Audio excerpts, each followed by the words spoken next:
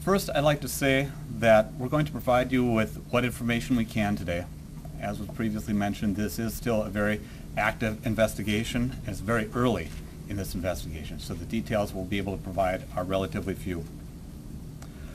Shortly after 7 a.m. this morning, members of my office and the Sherburne County Drug Task Force came under fire as they attempted to execute a search warrant at residents in Benton County.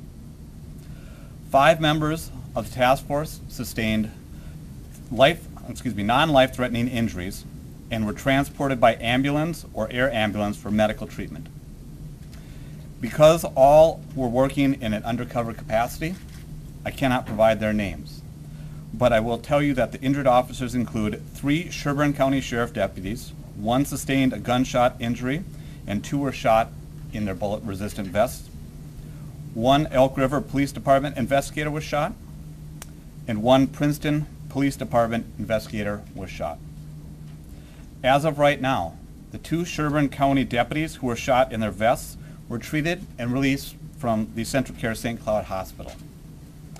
The 3 other officers were taken to North Memorial Health Hospital in Robbinsdale, where they continue to be treated for gunshot injuries. All are expected to survive.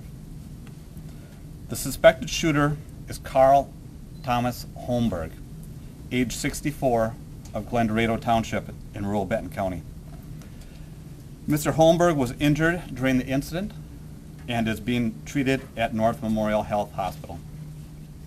A woman who was home inside the residence during the exchange of gunfire was taken to Fairview Northland Medical Center in Princeton, where she was evaluated and released. Task force members arrived at Mr. Holmberg's residence on 190th Avenue Northeast shortly after 7 a.m. today. They announced their arrival multiple times before entering the home. At one point, the officers came under fire. Multiple officers returned fire, and the officers retreated to outside of the residence.